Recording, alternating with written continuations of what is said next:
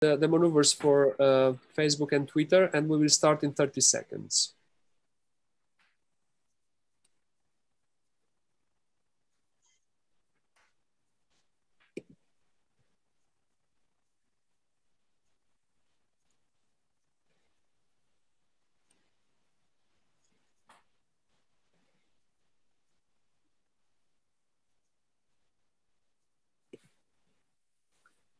Okay, hello everybody. My name is Alexandre Michy. I'm a cardiologist working at Montluçon Hospital in France. I'm the chair of the telecardiology working group from the ISFTH, and I have the huge pleasure today to moderate an exceptional webinar named From the Mercury Sphygmomanometer to the Smartphone, Blood Pressure Measurement in the Digital Era.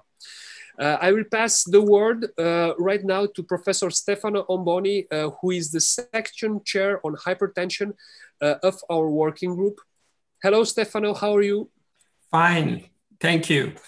I am Professor Stefano Omboni. I am director of the Italian Institute of Telemedicine and professor of cardiology at the Second and First Moscow State Medical University. And I have the pleasure of being joined by two distinguished speakers this evening, Professor Alta Schutte from the University of New South Wales and the George Institute for Global Health in Sydney, Australia. She is immediate past president of the International Society of Hypertension. The other speaker is Professor Raj Padwal from the University of Alberta Hypertension and Dyslipidemia Clinic, and he is past chair of the Hypertension Canada Clinical Practice Guidelines. We have also two eminent discussants, Professor Beverly Green from the University of Washington and Professor Richard McManus from the University of Oxford. This webinar aims to discuss the existing blood pressure measurement methodologies that are the fundamentals for hypertension diagnosis and management, and it will highlight the relevant role of digital health in improving blood pressure measurement. I remind you that this section is interactive, and we strongly encourage you to actively participate by sending your questions and comments at any time during the webinar through the chat.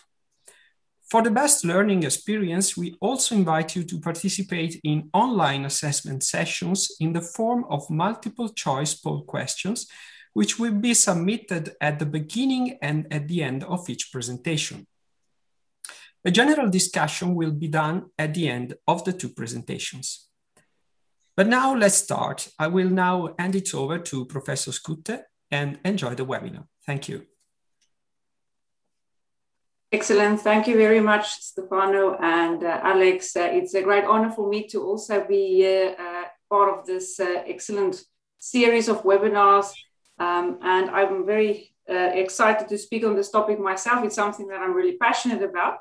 So I think I'll start off with a question to the audience, which should appear now.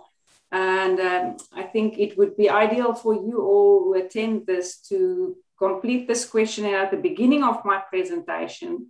And then also I will repeat the same question at the end of my presentation, and it would be really interesting to see whether you choose the same options. So the question is, what do you think about the future of cuffless wrist-worn blood pressure wearable devices over the next 10 years? So this is the small devices that look like a watch, or that we see often these days being worn. And do you think it will be used for personal use only for research use, that it will replace cuff-based ambulatory blood pressure monitoring, or that it be a tool for clinical practice to do continuous 24-hour blood pressure monitoring?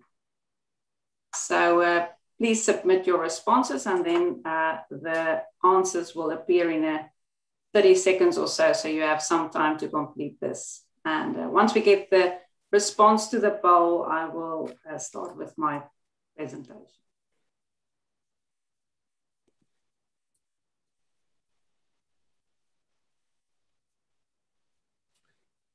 So Alta, you should have the results. Yes, excellent. Thank you, Alex. So interesting to see that many of you, almost 60%, actually think it will be a tool, clinical practice tool, to do continuous 24-hour home blood pressure monitoring, very interesting, as it's actually not being used at all at the moment. So that would be interesting to see how things turn out over 10 years. So with that, I will now, let me just share my screen.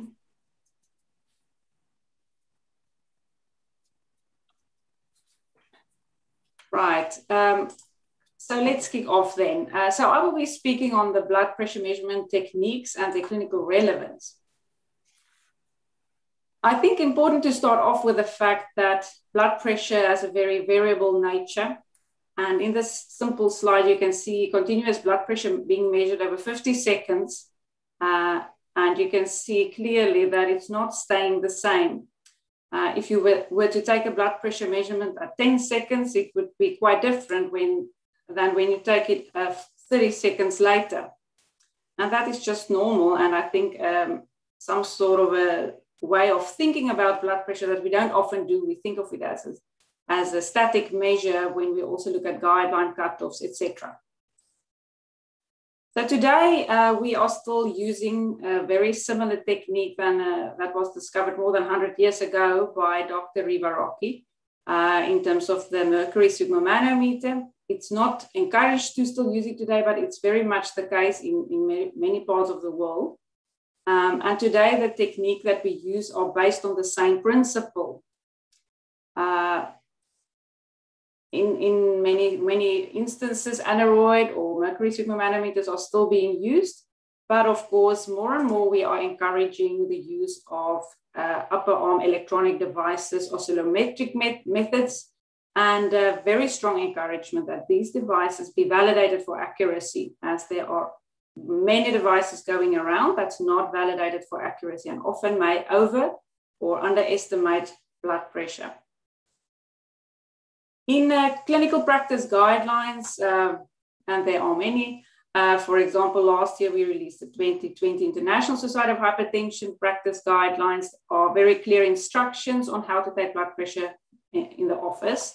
Also this year in 2021, the European Society of Hypertension practice guidelines for office and out of office blood pressures have a very clear instructions to do so. You may be very familiar with these sort of images, suggesting that or recommending for clinic or office blood pressures to be taken 3 times with 1-minute intervals and to use the average of the last 2 measurements. Because of the different devices that's currently available, and especially the lower quality models that's not validated for accuracy, the World Health Organization released last year a technical report on specifications for automated non-invasive blood pressure measurement devices. So I was also involved with this initiative, and we included in this document some indication of all the different types of blood pressures you may be familiar with. I will not be speaking about the invasive methods here in red, but in terms of the non-invasive, we all are familiar with the mercury, and then aneroid, as well as then on the automatic side, you've got the semi-automated device with cuff, and then the automated with cuff, which is really the device recommended also by the WHO, saying only accuracy validated automated blood pressure measurement devices recommended for clinical use.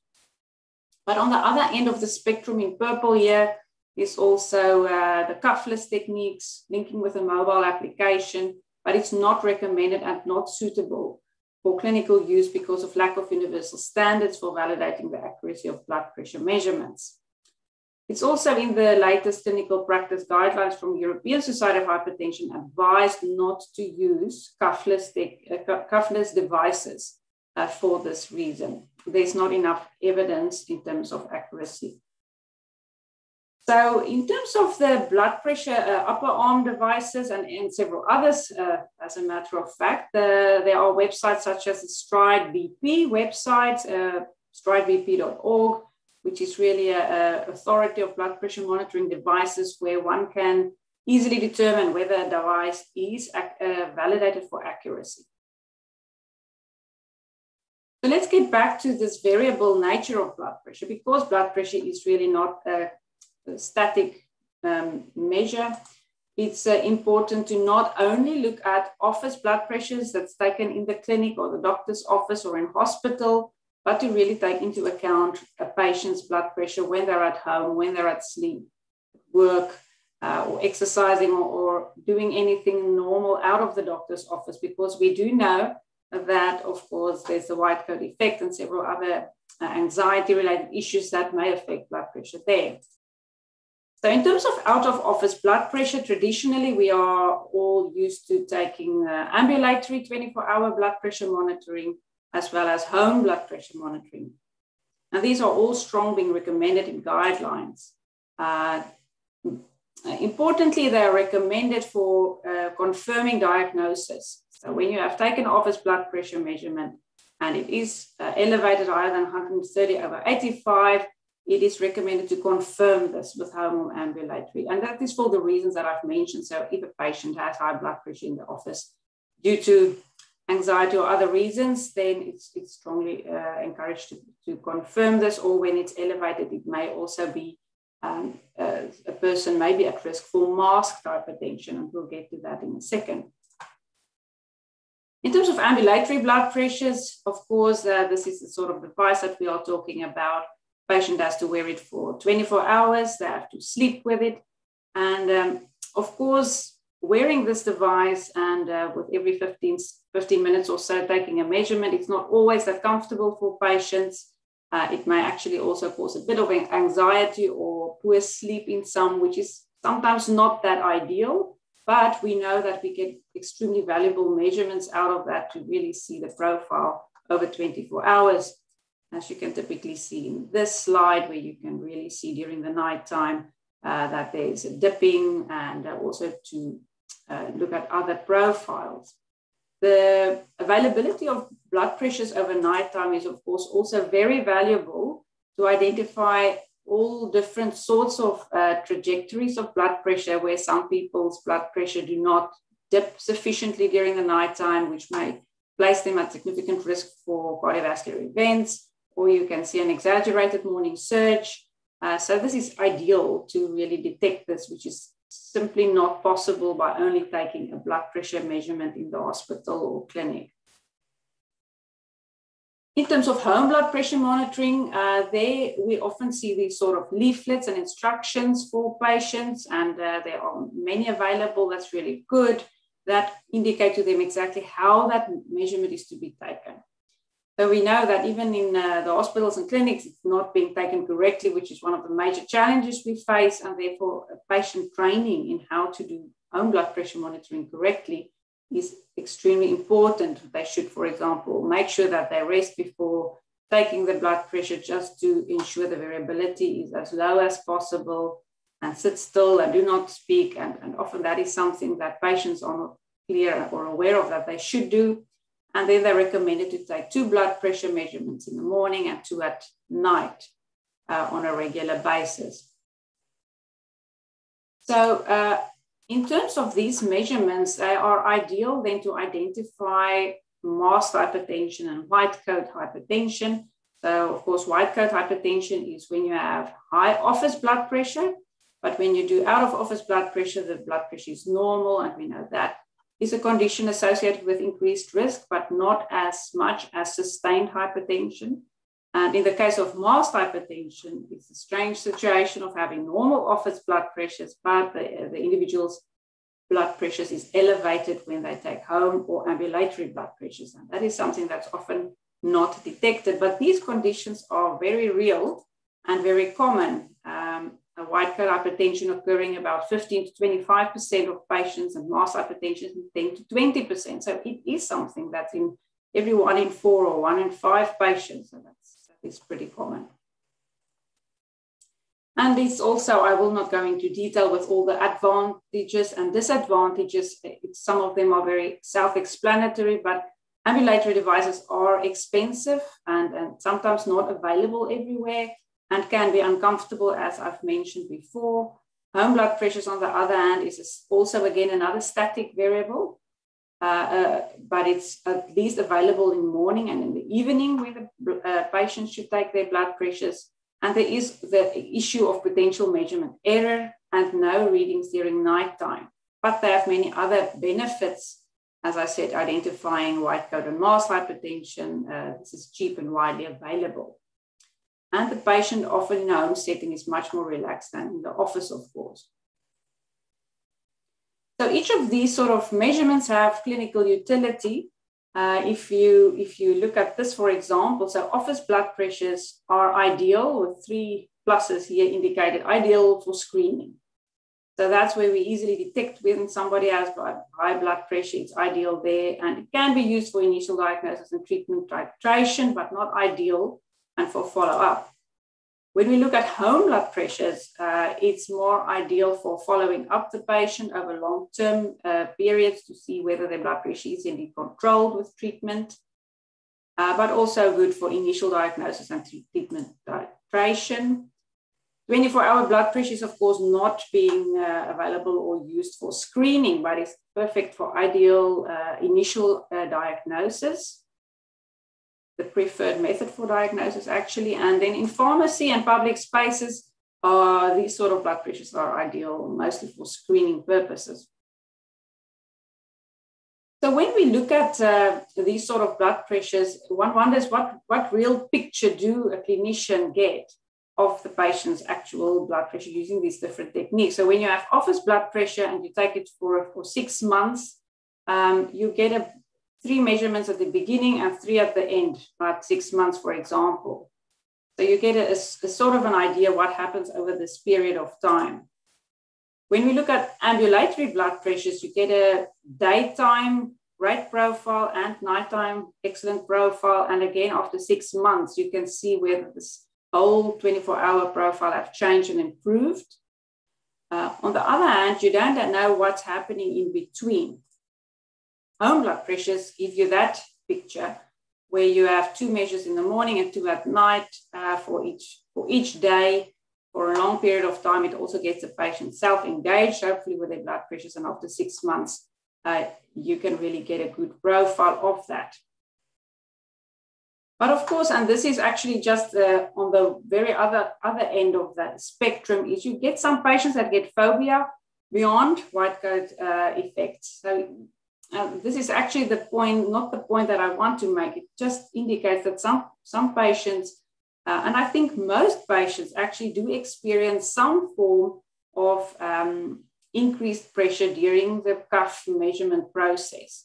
So even during nighttime pressures or just taking it at home, there is a slight form of anxiety when you know that a blood pressure measurement is being taken. Of course, some patients are really reacting adversely to this whole situation, which may have a problem in terms of treatment afterwards. But the ideal would be to take blood pressure without a patient being aware of it.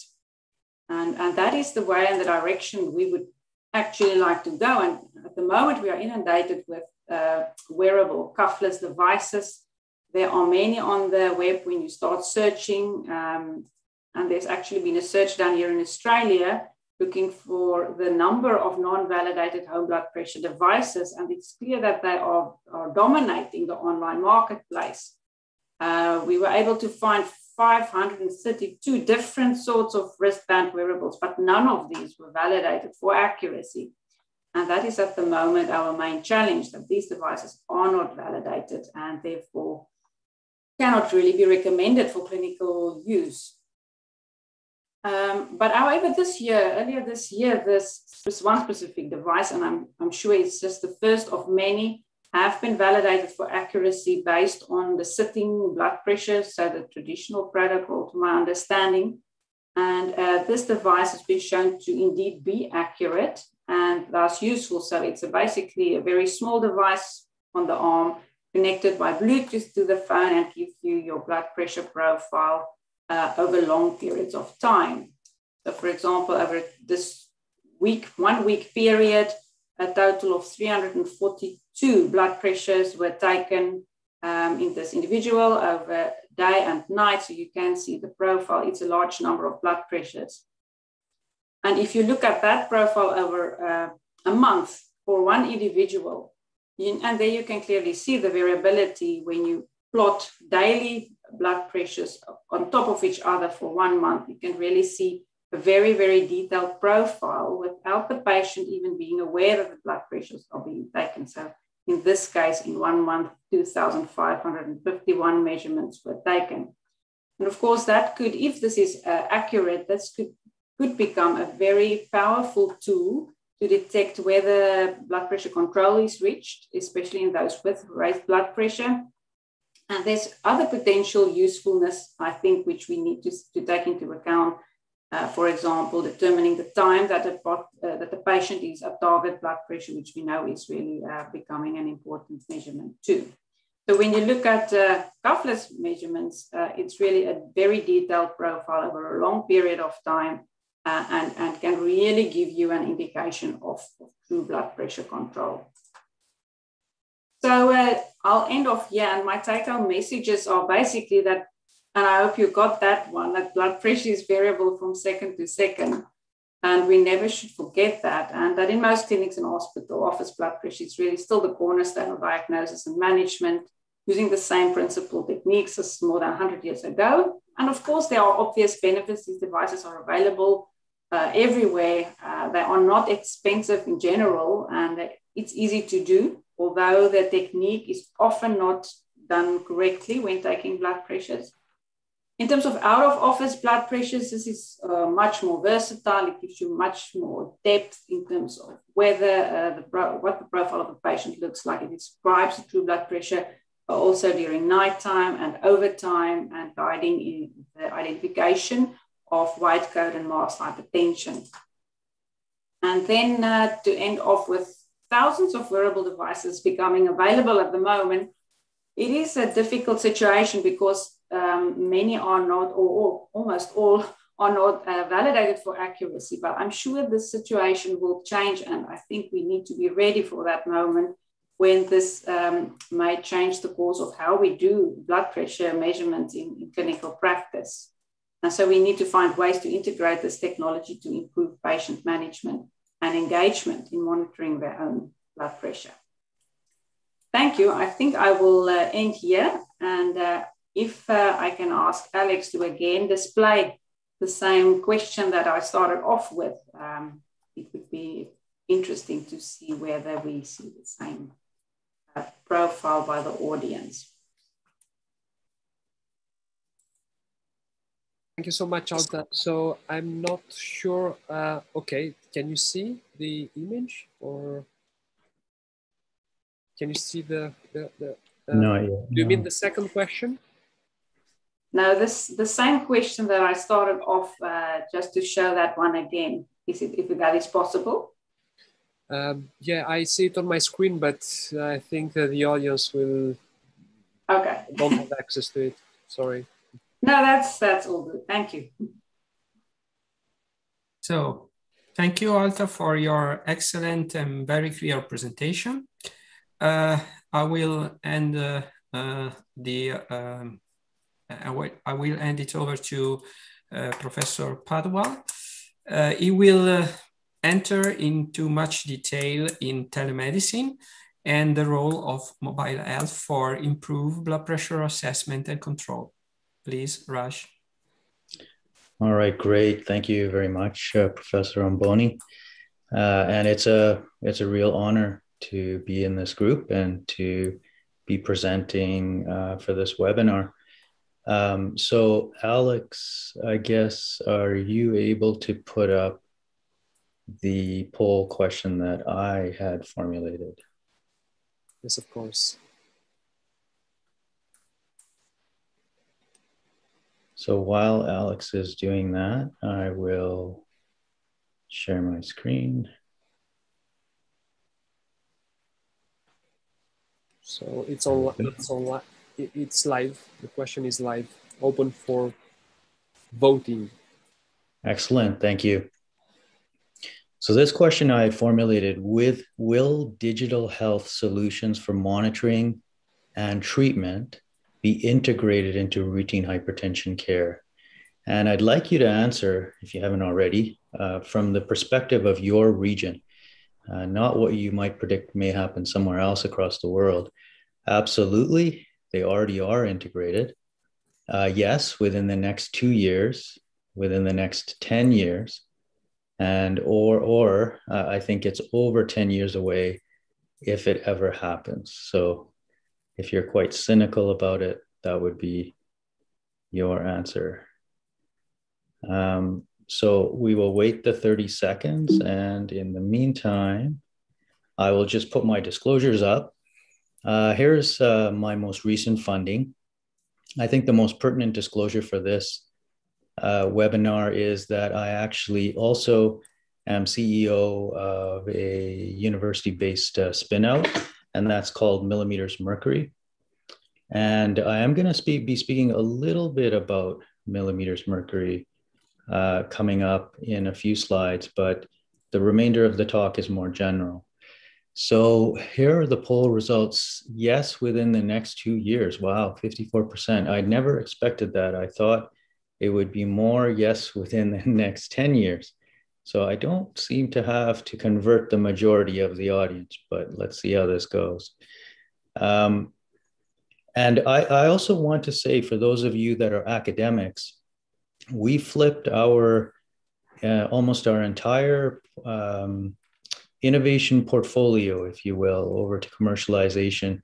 There's a dearth of academics in commercialization work, and I would highly encourage you to consider getting involved in this kind of work, because we need academics in it in order to create products that are the most useful for users and patients.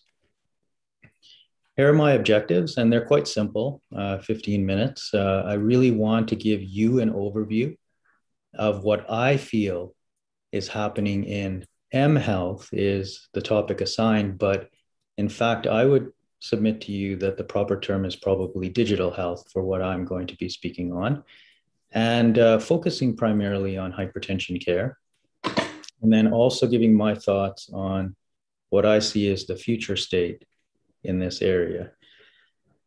So to start off with definitions here, we have, I like this slide because it gives an outline of the entire course of these terms. And these terms tend to be interchanged, which is a limiting factor sometimes.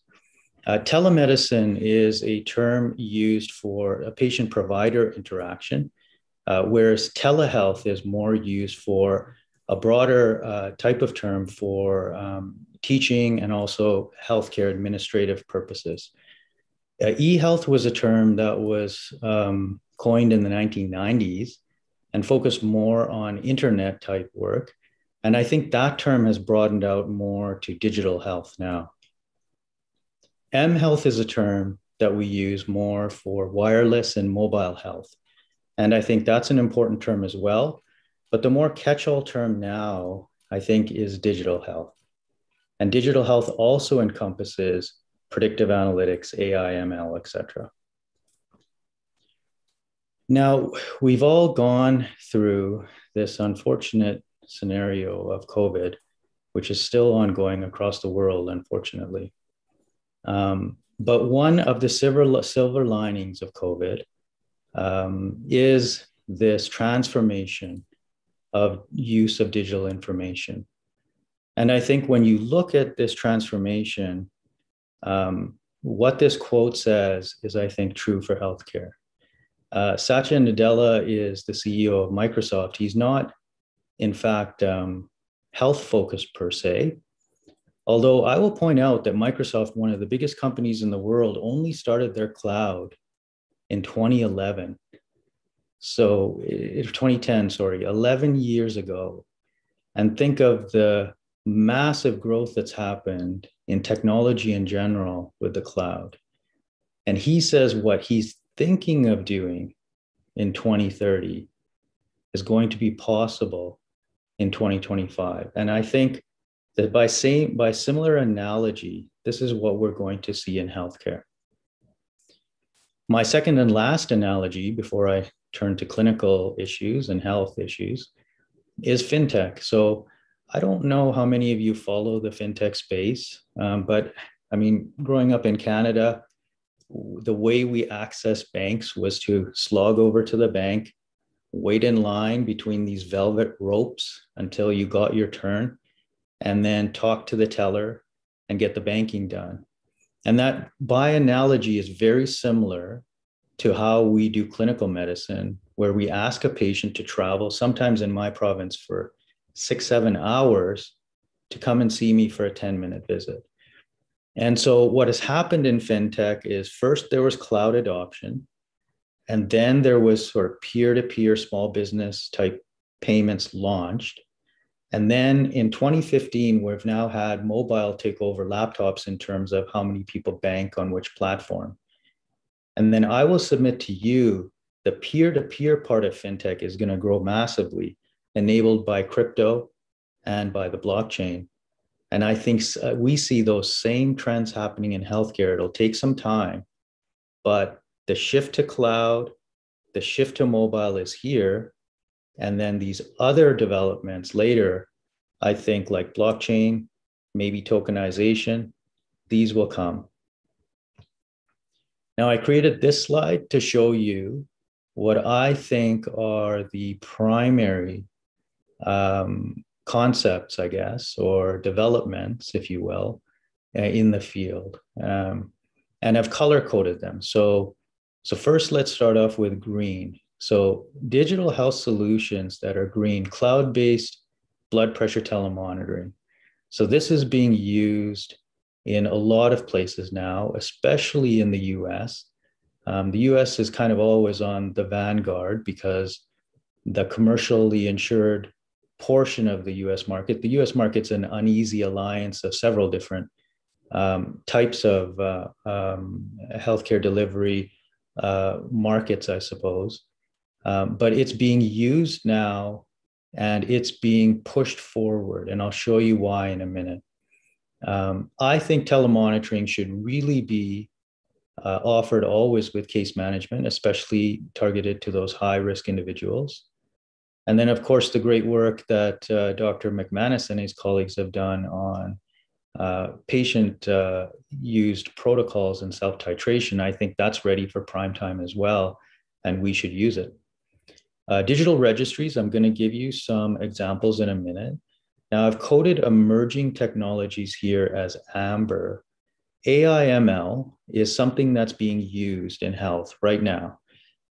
Maybe not as much as it could be used for hypertension, but an example would be use of chatbots to triage patients who think they may have COVID. So you can use these chatbots triage to stay at home, get a test, go to clinic, go to emerge. And I think this kind of an opportunity exists in a broad swath of health, including cardiovascular risk reduction purposes. Digital therapeutics, I'm going to talk about it loosely in a few slides and then specifically, so we'll wait and talk about it. The wearables, Alta already covered. You can see how I answered your poll question, Alta. See, I just think, with the issue of the need for calibration, well, then you have to have the user buy two devices. They need a home device and they need a wearable. And then there's the problem with drift, which has never been really solved that I know of, and motion, and then validation, as Alta pointed out, and so on. Not that I don't think it will have a place, but it's not ready, in my opinion. This is the problem we're all solving. I won't belabor or trying to solve. I won't belabor this, but in most countries in the world, I will submit to you that control rates will plummet during COVID and after COVID because of the lack of attention given to cardiovascular risk reduction. And it's really unfortunate and really unacceptable that only 1 in 7 individuals globally has hypertension under control. And so we have to do better. We have to innovate and do better. So many of you out there listening are probably quite familiar with the Kaiser model. So Kaiser is the largest managed care organization in the US. And around 2000 and continuing until now, they've been able to raise their blood pressure control rates to about 90%. And maybe you could quibble about how that control is defined, but nevertheless, with these 5 key elements, they were able to do this. And 2 of the elements involve digital type of components. Number 1, a hypertension registry. And number 2, the ability to perform audit and feedback. And so then the treatment-based algorithms, the case management, and the simplified single pill combination and access to medications all play off of the digital foundation. And this has been enshrined in the CDC HEARTS program, WHO HEARTS program. 2 of the 6 pillars, as you can see on the left, are access to technology and systems for monitoring. So digital health is front and center, I think, in improving blood pressure control going forward. And in America, pushed partly by the American Medical Association and Michael Raycott's, Dr. Michael Raycott's, who's heading that hypertension initiative, who is just a fantastic and very visionary leader. They're pushing forward with reimbursement. So there's the R word. Reimbursement is needed if you're going to remake the way care is happening across the world. And it's happening in the US. There's 2 sets of codes, one a broader RPM code strategy, and then dedicated hypertension codes. The second key driver of what's happening in the US is interoperability is being hugely emphasized. And so you have companies like small companies like ours, big companies creating all kinds of solutions. Some people focused on adherence, some people focused on monitoring, some people focused on delivering medications, and those need to talk to each other seamlessly. And I think we will get to that state eventually. Network access is a huge issue. But of course, you know, in developed countries, not as much as in developing, but still everyone in the world needs access, and that continues to be a big focus and a mandated prerequisite. And then team-based care. And I think part of team-based care can be done in an automated AI ML fashion over time. Here's a great example of a very elegant digital registry. So this is from Resolve to Save Lives. It's aptly named the Simple app.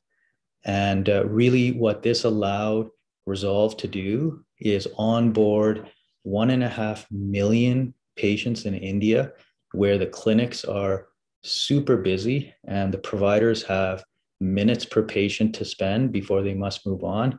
So with this QR coding and this simple application, one can onboard a patient in 60 seconds, follow their blood pressures over time, and recall them for follow-up visits.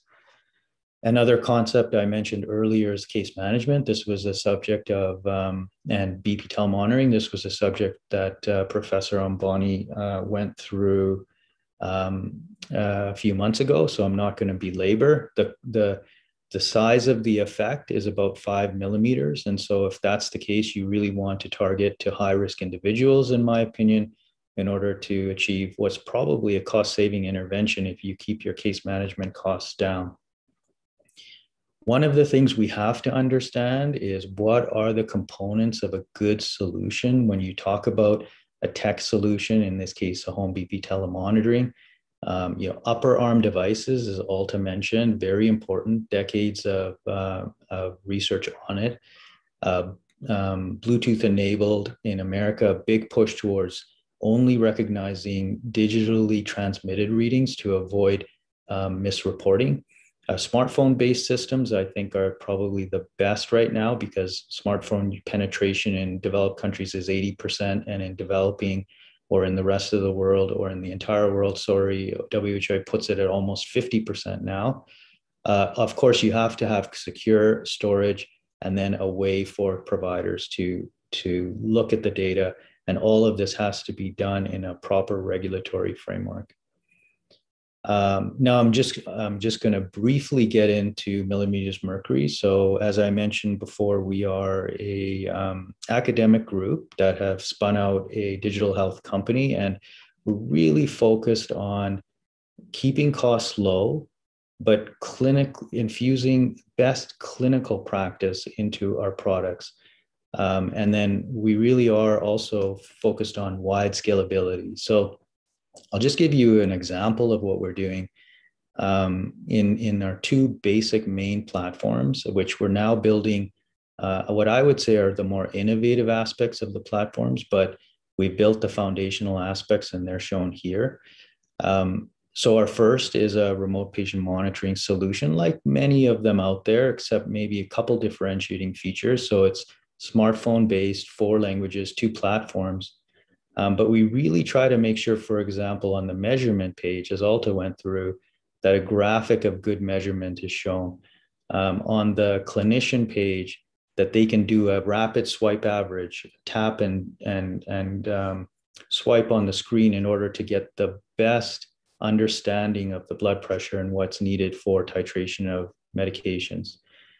We are device agnostic, but we also partner with A&D Medical as well, and that's known as the Heart Track system. We have over 35 different Bluetooth peripherals and a secure cloud and a lot of options for better management from the clinician side.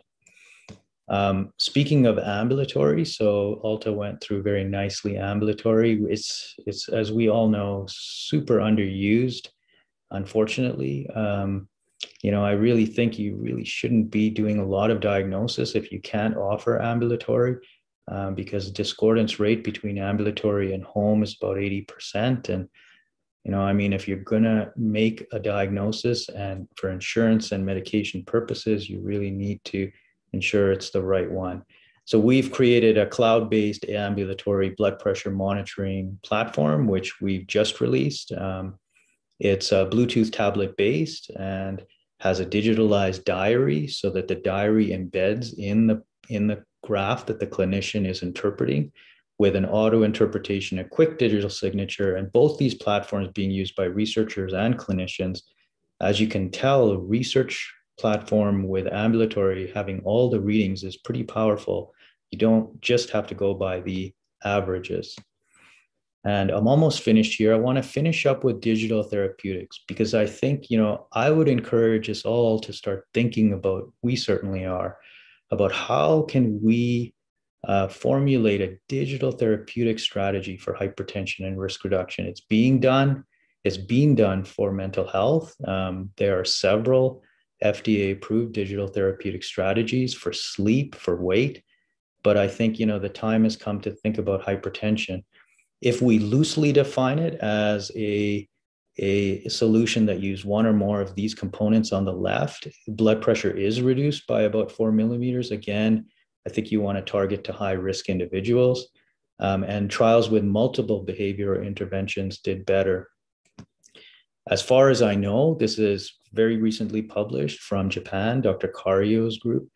As far as I know, this is the only published study of digital therapeutics in hypertension. This company who made this HERB digital therapeutics offering is called CureApp, and they started out in Japan. And really what this involves now, this is true digital therapeutics where you ask a few questions at the beginning, get a sense of that personalized patient, and then offer a personalized strategy on, in this case, non-pharmacological interventions to improve blood pressure. Unfortunately, it didn't work, but it's the first one. And I think we have to keep going and keep trying, because I think if you look at other facets of health and medicine, it's a promising area. I would be remiss not to mention challenges and barriers. The digital divide is a huge one where patients don't have access to digital technology, and that's got to change. And the second one I mentioned right off the top, lack of expert-driven solutions. That's why academics need to get involved in this space. And then my final slide, and just props to Stefano. This is such a great figure that he's come up with, and it also covers the Thelonious platform that he and his colleagues are offering. And I think it's much more than hypertension that they're doing, but it looks fantastic. But I love this figure because it's patient at the center with mobile sort of revolving in a circle around them. And then you have all these different areas of information that hopefully we can make it so that the patient can direct and take a primary role in their health. And so it doesn't matter where you're born. It doesn't matter the color of your skin. It doesn't matter your access to healthcare. In the future, if you have a smartphone, you can basically have the same kind of care anywhere in the world. That's, the future state that we're looking towards. So in conclusion, I think, we are at the somewhat early innings, but not the first inning of pushing forward in digital health.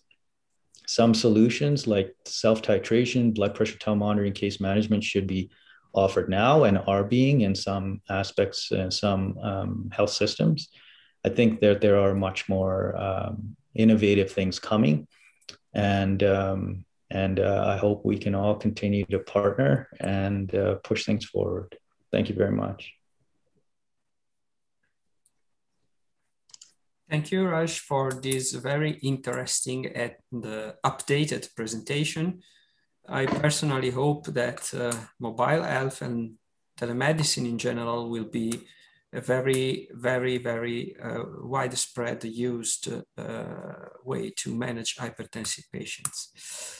I will open the discussion. I have collected a few questions. We have 15 minutes, so I invite Professor Green first and Professor McManus if they have some questions for the speakers. So please go ahead. Thank you. Hi, thank you for that lovely talk, and so much hope for the future that we will see digital health and blood pressure monitoring become part of routine care. I have found that some of the biggest barriers are patients and providers and their understanding of blood pressure variability and their trust in machines versus humans, and being convinced that humans probably do the best job in measuring blood pressure, which isn't true, that what we found in our studies. How do we move people away from that and kind of move them towards just using automated blood pressure measurements in general and understanding both variability and accuracy and validation? Right. Okay, I will take this one. It's a very good question. I think it's important that there should be a mind shift. That's why I started off with blood pressure variability. I think overall there's understanding that it's a static sort of measurement. It's how it's portrayed often in guidelines. People may think that's the way, and therefore it's, I think, really important to change that. And I think the current digital technologies that we see with other variables and tools that individuals have with all these other heart rate monitors, etc., they can see that their heart rate is changing from second to second or from activity to activity. So hopefully there will be a change in that perception. But in terms of clinical management, I'm not sure how this will take place. It's been the same way for so many years. I think the excellent presentation by Raj in terms of integrating all different sorts of technology, the world seems to be ready for it. And I really hope that that's taken up. Perhaps short and brief from me. Yeah, and I will just add to your question very briefly, Bev. I think that how do we do it? We also have to ensure that accurate, clinically validated monitors are out there, because my colleagues in the other countries like Latin America, where we've done a fair bit of work, Pedro Ordenas from PAHO was always talking about how the mistrust of automated devices, because the devices sourced in those countries are not validated, and patients see that and they see they're getting readings all over the place, can't be true, and then they want an auscultatory reading done to confirm, and so we got to get validated devices out. Okay, Richard, do you have a question? So yes, so thanks. So my question links quite nicely to what Alta and Raj have just been saying. So we have these new devices coming on that Alta was introducing to us, and in those we have measures of variability that are very different to the measures of variability that we've had. We have mean blood pressure, which means something very different and might be different from minute to minute, now that you can measure it over a minute, let alone from morning to night time and so on. And then you have issues about sampling and how often should you sample, and should you sample everything or just some of it, and how do you decide what to do? So I think that there's obviously a lot of research questions there to get one going, but where should we start with this new massive data? What should we be thinking about? So perhaps if Alta could start and then Raj. Yes, I think you're spot on, Richard. I think that the potential is huge. And that's where Raj also mentioned we need the academics to step in and see how can we best use also this sort of rich data that will be produced, and how should we interpret it in light of the traditional cuff-based measurement? How is it different? I think there are many potential uses in terms of first the patient self-engagement to really, hopefully that will help with that. I really think it would be great if patients are more engaged with monitoring their own blood pressure. But I think artificial intelligence, machine learning sort of techniques to really, we should use all of the data, in my opinion, if we can utilize it correctly. Of course, producing this in a sort of an app or other electronic computer programming to indicate just a specific measure such as time at target, that the blood pressure is controlled, would probably be one of the easy ways. We only see the easy interface on how it's being interpreted by artificial intelligence. And I know this is a long way to go, but I do think we have lots of this available already. And it's just how to do it right now. And it will take time and it will take effort for many in the academic world to really get to that point. Yeah. So Raj, I have GPs in the UK telling me they can't cope with 28 readings all at once. So we're going to send them now, maybe hundreds of thousands of readings. Is AI the way, as Alta says, or is there another way of sorting this out? I think Alta nailed it. I mean, you just think of, okay, we have the cloud, right? You need the cloud. You can't do this without a cloud. Then we have the AI ML capability. And I would fully agree that these cuffless devices, where they'll shine is trending. They don't give you an absolute reading until, well, they do if you calibrate it. But if the calibration's off and the drift and all of that stuff, then I think where they really give you a lot of great data is in the trending. Now, how will healthcare providers deal with it, Richard? This is why academics need to get into they need to get involved, because the whole thing gets derailed if it's not guided and there's not input from academics, because it is you guys and gals that have the perspective over the last century of what happened with BP and BP measurement.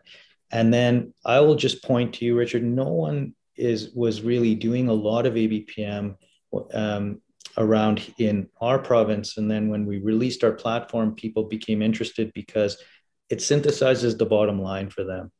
And so when we talk about the question about what to do with providers and 1,000 measurements, don't show them the 1,000 measurements. They will get irate. What you do is you synthesize the bottom line for them, but we have to learn what is the bottom line first. And so there's a lot of work to do.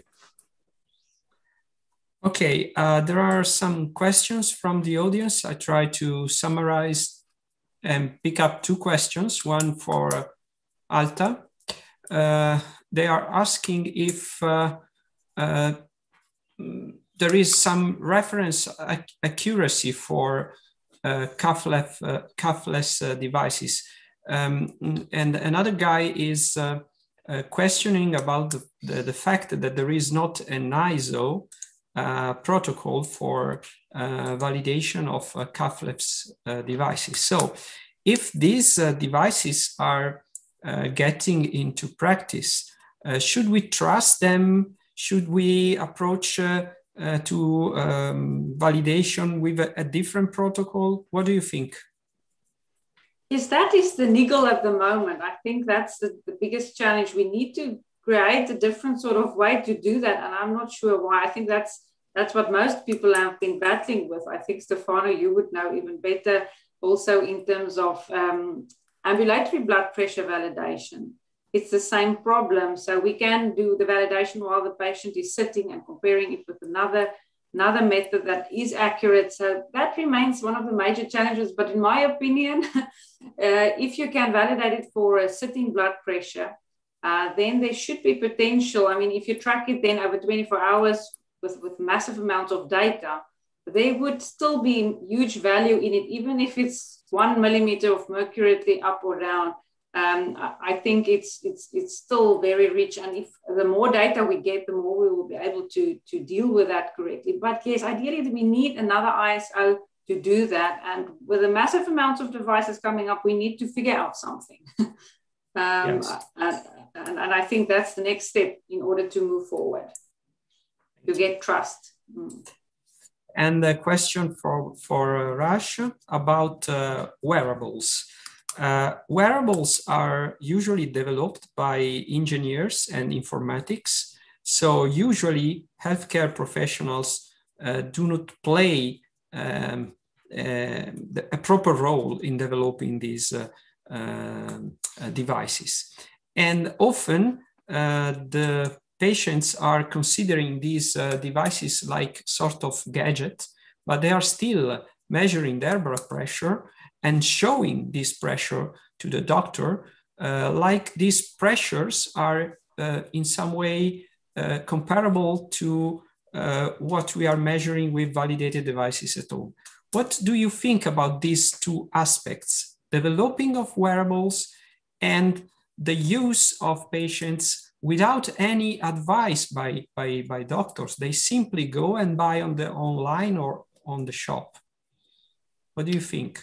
Yeah, so I mean, it's a tough question for me to answer because it puts me in a rough spot. I wouldn't be much of a tech CEO if I dissuaded my patients from using tech. So I would say I don't dissuade anyone from using it. I just ask alongside of that they do things I request, like proper 7-day, in Canada it's 7-day home measurements. Some countries have less. And then if I really want to know what's going on, a proper 24-hour. And I haven't had many patients that disagree. And I guess if they disagree, they probably won't come back and see me anyway. So I think, allow people to explore, because I think what Alta says, there is going to be some future for these. It's going to be used in health. We just have to figure out how it fits. So that would be my approach. Thank you. I think we are perfectly on time. I think, Alex, we can close this very interesting webinar. Thank you so much, Stefano. Yes, please. Please go ahead. Please go ahead. So we are very happy to have a very important audience. So we had 70 people following us. I thank you, Professor Scutte, Professor Padwal, and of course, Dr. Miskian, Professor Green, and Professor McManus. I remember that you can watch this webinar on demand on the Telecardiology Working Group website. I thank you for joining us, and I remember that we will organize a new webinar probably in September or October, focusing on a very, very interesting aspect related to telemedicine for hypertension management. Thank you to everyone. Thank you, Stefano. Thank you, Raj. Thank you, Beverly. Thank you, Alta and Richard. Have a nice evening, and I hope you enjoyed the webinar. Thank you. Bye-bye. Bye-bye. Bye-bye.